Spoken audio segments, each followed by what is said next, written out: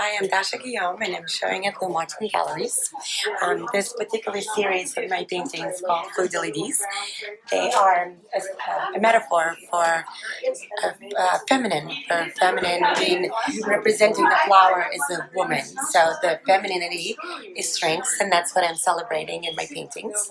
And all of us are different in our own different ways. So this particular one probably has more feminine and light qualities.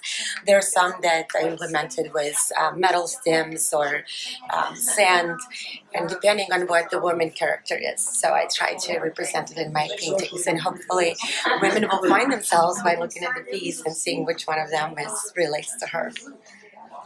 Hi, I'm Dasha Guilliam. And I'm Tisa Michaels. And we're showing at Laguna Galleries. We're inspired by nature and ocean, and in my pieces I incorporate sand from the beaches where the paintings were inspired.